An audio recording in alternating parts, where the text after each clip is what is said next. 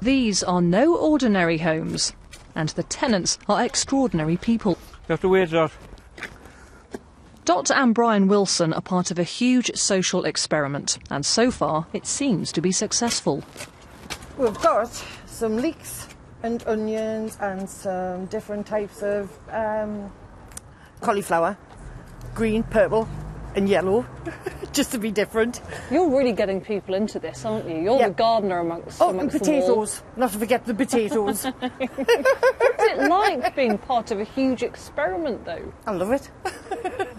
Why? I love this house, and I've always wanted to live in an eco-friendly house, and I never thought I would be able to do it.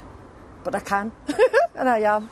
Around the corner is RIO Adams. She's volunteering to sweep the paths. Put it on top.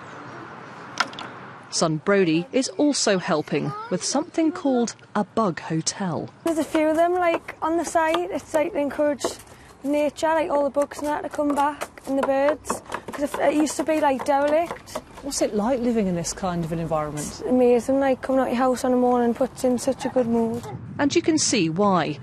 Everybody living here wants to help the environment, and a real sense of community is starting to emerge. There are gardening groups and there's a community group being set up.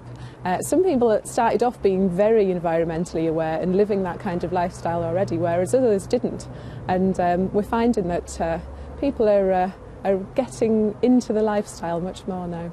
Let me show you why these homes are so environmentally friendly. The walls are insulated with hemp. The loo uses rainwater. And outside, take a look at the solar panels. They say there are more here than at any other housing site in the UK. And can you see that the houses are all huddled together? Because that's how penguins keep warm.